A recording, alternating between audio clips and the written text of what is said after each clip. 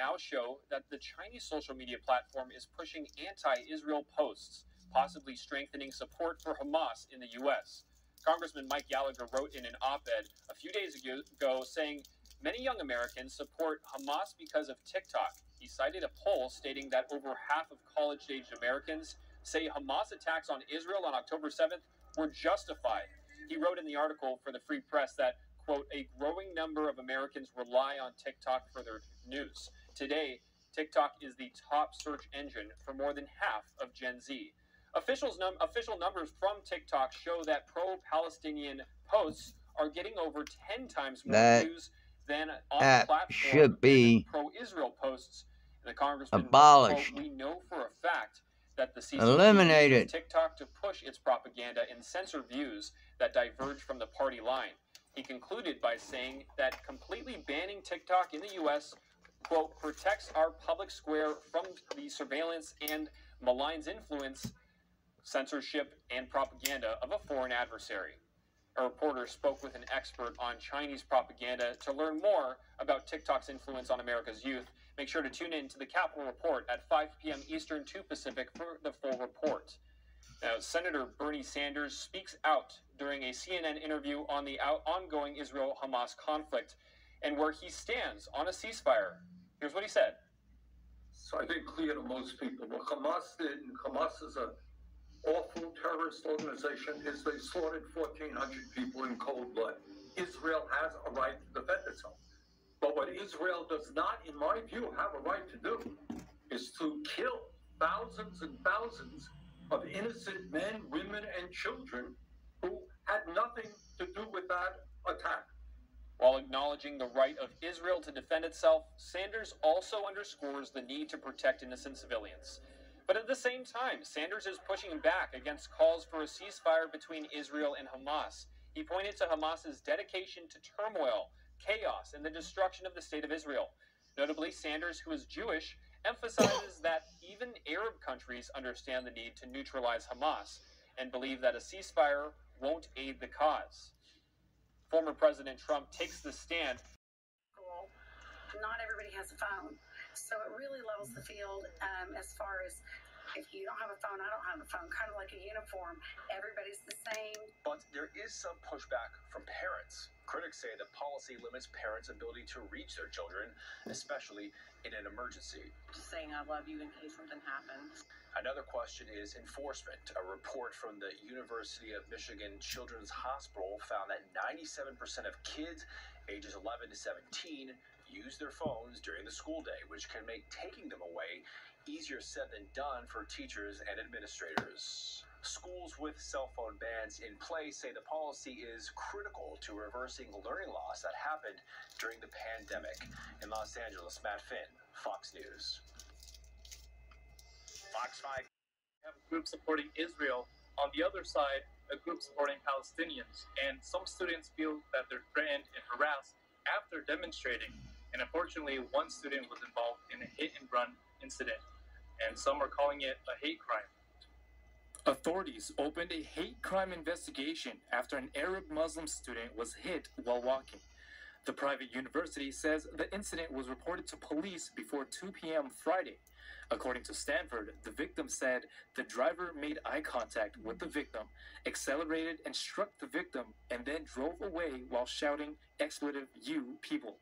The suspect is described as a, quote, white male in his mid-20s with short, dirty blonde hair and a short beard, and drove a black SUV. The victim, Abdul Wahab Omira, said, "My hope is to ignite a spark of empathy, a desire for change, and a call to action to foster a society where love overpowers hate." A student said that Omira is not involved in the campus Palestinian demonstration, but he visited the victim in the hospital, saying he was in physical pain. Unfortunately, it wasn't something that was coming completely out of the blue, because as students we were already concerned about our safety. People calling us terrorists, people saying, "Oh, we'll report you guys to the FBI because you support terrorism." I'm the first to condemn Hamas when they do something wrong, but is right is right and what is wrong is wrong. However, as for the hit and run, the Stanford Review reports that the victim is referred to as a pathological liar by students who know the victim and concerned that the story could be fabricated. Personally, I feel pretty safe, but I can only speak as like an Asian male on the campus. Upon receiving the campus hit-and-run email, one student told us she was shocked, and students condemned the reckless behavior. CHP is currently investigating. In Stanford, California, David Lamb, NTD News. Honduras and Venezuela, fleeing poverty, violence, and political instability in their home countries. The Biden administration has asked Congress for another $14 billion in border funding to expedite removals and hire more agents and staff. Israeli forces are closing in on Gaza City in their efforts to end the threat of Hamas. The U.S. says it's beefing up American military presence in the region as well. Israeli forces have cut off northern Gaza, urging thousands of civilians to head south through the last remaining humanitarian corridor. Israeli Prime Minister Benjamin Netanyahu frames this fight as the next phase of the global war on terrorism. If the Middle East falls to the axis of terror, Europe will be next, and no one will be safe. This is not a local battle. This is a global battle. The Hamas-run health ministry said more than 10,000 Palestinians have been killed since the beginning of the war. The Israeli-Hamas war has hit home in Georgia. 20-year-old Elisheva Rose Ida Lubin lost her life defending Israel. She grew up in Dunwoody, but was serving with the Israeli Border Patrol when she was killed. Governor Kemp said tonight her courage and commitment to fighting evil is an inspiration to us all, and we will continue to keep her family and loved ones in our thoughts and prayers during this difficult time. Police say in Indiana, the incident happened Friday night in Indianapolis. The 34-year-old woman told police she crashed into the school on purpose because she was offended by what she referred to as, quote, Hebrew Israelite symbol on the front of the building. In fact, the Anti-Defamation League labels the school as extreme and anti-Semitic. Police say the woman also made reference to, quote, her people back in Palestine. She's set to make her first court appearance on Wednesday. Is in custody tonight, but you can still see just over here, there is lots of debris left over from that crash scattered throughout the street here, and surveillance from a nearby convenience store captured the moments just before impact. Surveillance video seen here gives a glimpse into the seconds just before this APS school bus's normal route is cut short when a driver fleeing from Georgia State Patrol troopers runs a red light, crashing into it. It happened at the intersection of Mount Gilead Road and Campbellton Road Monday afternoon. From there, you see multiple people in the car take off on foot and troopers follow. Authorities say this all started after the driver refused to stop when troopers attempted to pull them over. The driver was believed to be in a stolen car. A witness who did not want to speak on camera said he saw it all happen and heard about 10 shots fired not long after the crash. GBI officials confirmed one of the men, later identified as 18-year-old Jerron Peters, fired a handgun at troopers several times, and troopers returned fire before they lost him. Officials say they found Peters being chased by a dog in a nearby neighborhood shortly after he'd attempted to break into 2 homes in the area. He was taken into custody and treated for his injuries once troopers realized he'd been shot. Atlanta Public Schools officials said 4 elementary school students were on board the bus. Thankfully, no injuries were reported. The school principal notified parents. Some students were picked up from the scene, while others were dropped off by a second school bus. It's unclear what charges Jerron faces tonight, and there's also no word on the locations of any of the other suspects that were involved, but we are told the investigation is ongoing. That's the latest here live in Southwest Atlanta. Joy Dukes, Fox 5 Wow, News. some dramatic video there, Joy. Thanks. New high school teacher Kiana Ashi Renee Davis was arrested over the weekend.